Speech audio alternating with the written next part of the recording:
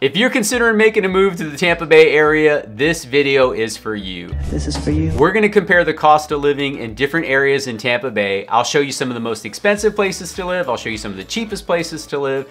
And if you stick around till the end, I'll even show you how to find a great place no matter what your budget is.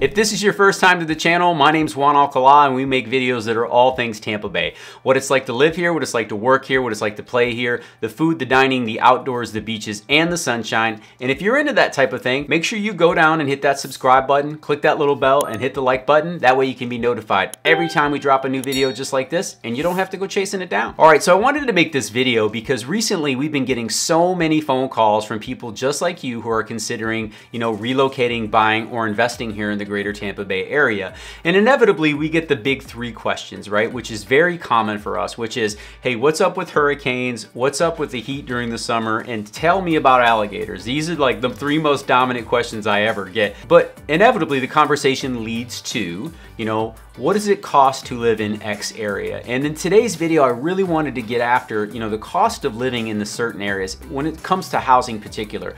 We've done full videos on, the pros and cons and the cost of living, and you can check those out. We'll make sure those in the description down below. But, what I really wanted to do is focus on what it actually costs to purchase a home in these areas, because if you're new to this channel, we talk about things that are all Tampa Bay, right? And what I'd love to do is start with a 30,000 foot view today and really kind of just, let's talk about the whole area. What makes sense for you if you're considering making that investment or relocating to the area? I think it's really important to cover. And the thing that I wanted to start out with is I need to give perspective, because what might be expensive to you may be cheap to others, and vice versa, right? So when I use these terms, I'm just going based upon what the average cost is to purchase a home or the median price is of a house that's currently selling. Now, I'm going off of real-time data. I pulled this from our local MLS, and I'm sorry, if you didn't know, I'm a licensed real estate agent and I help people just like you buy, sell, relocate, and invest. So do not hesitate to reach out. All of our contact information is below. But let's talk about how we're gonna approach this, because again, perspective is key. Now, we live in a world where eggs cost $10. Joe, eggs are $10. Eggs are $10. You think we're worrying about going to Turks and Caicos right now? And yes, she's right. Eggs now cost $10. And I don't care what world you live in. You could be doing pretty well in terms of income, but when eggs go from $2 to $10, we feel it. And why do I say that? Well, because housing has followed that path as well. And I just want to make sure that everybody's on the same page. I realize that people here locally think that the cost of real estate here in Tampa is insane. And I don't disagree that it is very expensive for some people. But I also know that we have clients who relocate from all over the country that still think that Tampa is a value. And when you look at Tampa nationally, we are almost dead in line with the average home value. At the time of this recording, the average home value in the United States is right around $393,000. In the Tampa Bay area, it's $394,000. I mean, it is very close. So when you think about that, we're in line with the rest of the country, but coastally speaking, we're still a really good value. So much so that we've got people moving up from Miami, right? They already live in Florida and now they're starting to make the jump to Tampa because it's far more affordable. It's almost 18 to 20% more affordable here on average than it is down in Miami. So I wanted to start just by giving a frame of reference. That way everybody can kind of just get on the same page. And when I say cheap, again, it might be cheap to you, might be expensive to you. That's up for you and your budget, but I wanted to share this information because at least you have a place to start, right? So the first thing I want to do is talk about Tampa Bay and what it looks like. Tampa Bay is made up essentially of 3 counties. You've got Pasco County to the north, you've got Hillsborough County, which is where Tampa proper actually is. And to the west, you've got Pinellas County. That's where the Gulf Coast beaches are. Now, the greater Tampa Bay area, you could probably pull in Manatee County to the southeast, Bradenton, Lakewood Ranch, Parrish, those areas. We've done videos on all of those areas. And then as you get further south, now you got Sarasota County, which is only an hour and 10 minutes south, depending on traffic. So can you pull that into the area? Absolutely. But we're gonna focus on the 3 primary drivers, which are gonna be Pasco, Hillsborough, and Pinellas County today. All right, so let's start to the north. Now, Pasco County has become extremely popular over the last few years. As a matter of fact, at one point in 2022, Pasco County was the most popular county in the United States for relocation. Now, it only happened 1 month, but it was on the map. That's how busy it was getting. And up in Wesley Chapel, we have really driving areas. We've got, newer developments with some really great amenities up there. You've got Wesley Chapel with the Epperson Lagoon. We've done videos on that place. It's absolutely stunning. You've got areas like Lutz, Lando Lakes, and Odessa, which are all drivers. These communities are all rated A on niche.com. They all are highly desirable. Most of them have very highly rated schools, so people are flocking to them, and they have new or newer construction with a lot of amenities. There's great shopping up in Wesley Chapel. You've got Costco, Target, all the things up there, so it's driving a lot of people to the area. So I wanted to start with, give you guys some perspective on numbers, because the average home in Pasco County that sold at the beginning of the year, but we're making this video in February of 2023, the average home in Pasco County that sold was a 3-bedroom, 2-bath, 1,758 square foot home that was $353,000. Now that's the median. Is that average? I would say no. And the reason I say that is because what I see in order to get into those communities is right around $450,000 to $550,000. Now that'll get you a very nice home, typically a 3 or 4 bedroom home, new construction, in a beautiful area with lots of amenities. But the median is the median, so I wanted to share that with you guys. But I really wanted to share some other information with you just to give you some perspective. What is cheap, what is expensive? So I ran some numbers and I want to share those with you guys right now. Right now on the high end of Pasco County, you're going to be looking at communities like Odessa, where the average price point is over $600,000. Wesley Chapel, where again the average price point is probably about $450,000. And then the more affordable areas are Dade City, Zephyr Hills, Newport Richey, Holiday. These are some great areas that offer some affordability. So if that, if you're very budget conscious, those are great places to look at. And I want to jump in here and share this with you because I grabbed the lowest sales price and I grabbed the highest sales price in Pasco County. So I wanted to share that with you. And in Newport Richey, there was a condo that sold for $83,000.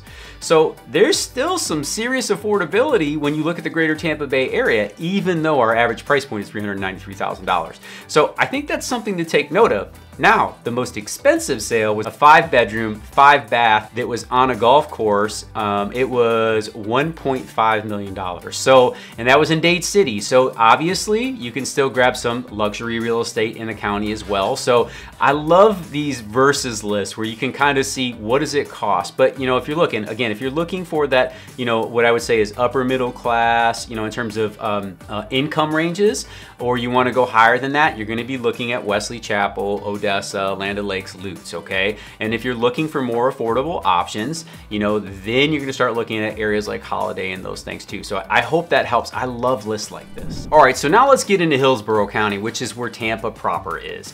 And Hillsborough County, for those of you who've never been here before, when you look at the greater Tampa Bay area, you'll see Tampa is right downtown on the bay. That's why they call it Tampa Bay. And as you look over, you'll see the Gulf Coast communities. But when we look at Hillsborough County, it touches the bottom of Pasco County in that Temple Terrace, Wesley Chapel area, up by the USF. And then as you move south, you go all the way down into the Apollo Beach area before you hit areas like Parrish and Bradenton. So, just looking at the area, what does it look like? Now, where the real estate is expensive versus cheap, you got areas on the expensive side, or on the high end side, areas like Hyde Park.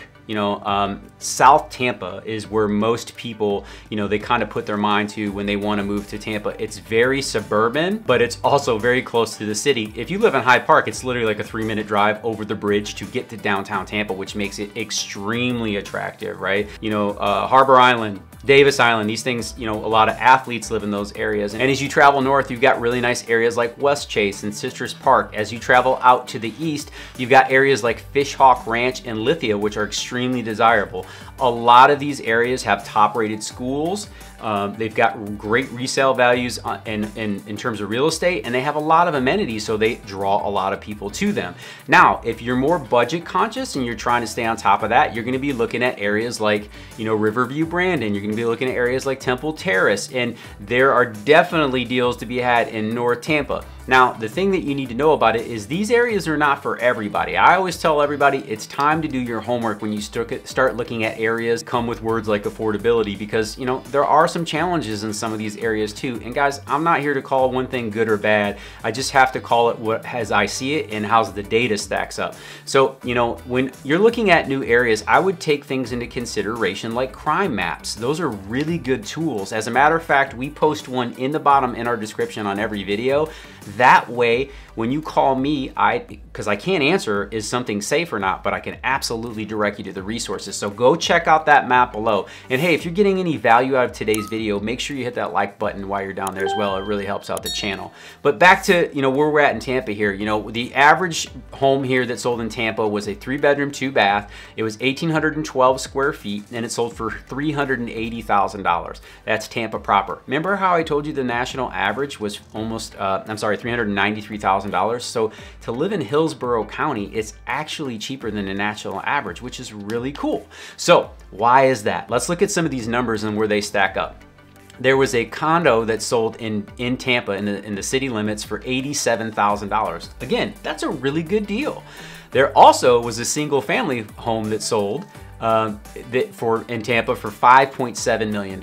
And Tampa's got some incredible real estate, especially when you get on the water. And that's, you know, Tampa Bay, that's where most of the money is going to be sent. But there's something to be had in Tampa city limits for almost everybody, and especially in Hillsborough County. So if you're considering making that move, don't hesitate to reach out. All of our contact information is linked down below, including a link to my calendar where you can schedule a time to jump on a Zoom call. If you have any questions, I'd be more than happy to answer them for you. All right, now it's time to move to Pinellas County, and that's where we've got those beautiful Gulf Coast beaches with the white sugar sand like Clearwater and St. Petersburg. And this is definitely one of the most desirable areas in the entire Tampa Bay area. There is something to be had for everybody in every community in Tampa, whether it's in Pasco, whether it's in Hillsborough, or whether it's in Pinellas County. But the big draw here is obviously the Gulf Coast beaches. I mean, we've got over 25 miles of white sugar sand beaches, and it pulls people in, just like myself. When me and my family made the move here a little over 4 years ago, we absolutely fell in love with the Gulf Coast beaches, and they just stole our heart, to be honest with you. My wife said, I want to move here. We made it happen. We live very close to the beach. We're very fortunate, but we're not fortunate enough to live on the water. That's a whole different level that we haven't arrived at yet, just to be honest with y'all. But we do sell that real estate every day, and it's just fun to be in and fun to see people just execute on their dream. You know, the beautiful thing about the Tampa Bay area is, for the most part, this entire area is a get to move to area. And what I mean is most people that are moving here don't have to move here. They are choosing to move here, which makes the lifestyle incredible because most people really enjoy the atmosphere, the community, the sunshine, all the things that draw people in, especially the beaches. So when we start talking about the Gulf Coast communities, obviously they're a huge draw. So let's start talking about what it actually costs to live here, because I think these numbers can be a little bit deceiving. So I really want to shed some light on this with you guys. And the average home that sold here in the month of January 2023 in Pinellas County was a 3-bedroom, 2-bath, 1,314 square foot, and that sold for $365,000. Now, we had $380,000 in Hillsborough. We had $353 in Pasco County. Well, Juan, this looks to be cheaper. Well, no, it's not, because you're losing almost 400 square feet. So dollar per square foot, when you start getting near the Gulf Coast, it starts to go up a little bit, right? So keep that in mind. And we don't have a whole lot of newer homes here. And the reason being is because this area was really well established in the 50s, 60s, and 70s, and there just isn't any land to build new homes on. If you want to build a new home in Pinellas County, you basically have to tear one down and put one up, which makes the real estate very expensive. So when you start to look at the Gulf Coast community, you know, there are still deals to be had, which I'm going to share with you guys here in a moment, but just know that you're going to get less home, and it's going to cost you more money the closer you get to the water. And that's normal no matter where you live, right? Lake houses probably cost more where you're at. Well, if you're in the desert, you may not have that option. But anywhere near the water always goes up. So I just wanted to give that perspective. And again, we're going to share some areas that I think make sense. You know, some of the most expensive areas to live here, well, Bel Air Beach is the #1 most expensive city in the greater Tampa Bay area. You know, it basically cost $1 million to sniff the lawn here. But that lawn smells like sea because the Gulf of Mexico is close and you can get that salty air blowing across, but it is not cheap, right? You've got Bel Air, which falls right over the Intercoastal Waterway. You've got areas like Palm Harbor. St. Pete Beach obviously is going to ring the register as well. Downtown St. Pete is also, you know, it is definitely on the higher end. The luxury real estate runs rampant down there. So this is something to be mindful of. If you're looking for a more affordable option, you're going to want to look at areas like Clearwater, Largo, Pinellas Park. Those are areas that definitely tend to have some more affordability when it comes to being as close to the water as we are here, because honestly, we're really spoiled. And I always like to share this with people. When you think about Florida, it's a peninsula on the ocean, y'all. We're in the ocean, just so everybody knows. And Pinellas County is a peninsula on a peninsula in the ocean. So that is why the real estate values are where they are. So it's something to keep in mind. Now, I want to share with you guys some numbers, because again, how much does it cost to get in here, Juan? I gave you the average, but like, let's talk about, you know, what cheap versus expensive really looks like, right? So there was a condo that sold in Kansas City, which is just to the north end of St. Petersburg there, and it sold for $50,000, y'all. That's crazy stupid affordable. That's the cheapest that we've seen on this entire list today. And in St. Pete, the most expensive that sold in the month of January was a $6.5 million condo that was right on the bay. And I'm telling you, if you've never been to downtown St. Pete, you are missing out. It is an absolute hidden gem, y'all. A hidden gem. Okay, having said all of that, I want to put this in a nice little package. If you're considering making a move to the Tampa Bay area and you're looking for a 3 to 4 bedroom single family home, on average, you're going to spend somewhere between $450,000 to $700,000. That's basically going to be the sweet spot in today's market. You know, this is obviously subject to change, but that's right about what you're going to see. If you want a pool and a 4 bedroom, you're going to be looking in, you know, that $700,000-$800,000 range all day. If you want a 3 or 4 bedroom with no pool, you can get in at $400,000, $450,000. So I'm just trying to give you a range, and that's basically available in Pasco County and in Hillsborough County. Once you come over to Pinellas County, now you're going to be talking about that 5, you know, 5 is gonna, you know, get you in an opportunity. It's gonna need some love. You know, on average, you're gonna be seeing 550 to 900 in Pinellas County. That's just the reality of today's market. Do things change all the time? Absolutely. That's where it's at. If you're looking to make this work at any budget level, do not hesitate to reach out. You want to know how to do that? You reach out to me and my team, and we can help walk you through the areas, because our ultimate goal here is to match your ideal lifestyle with the ideal community. If we do that, everything else tends to take care of itself. Yes, everybody has a budget. Everybody has things they have to work through, and our team is definitely here to help serve you on that end. I'm going to put up 2 videos right here that I think are going to be extremely helpful. Cost of living, pros and cons. Those things help everybody if you're starting your journey. If you're considering making that move, do not hesitate to reach out. And as I've said before, all of our contact information is listed down below. Do not hesitate to reach out. And until next time, go out and live that Tampa life.